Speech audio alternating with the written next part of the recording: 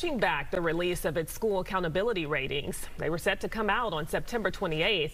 Well, now the T.EA says it needs to take another look at the data and make sure the ratings reflect the most appropriate goals for students.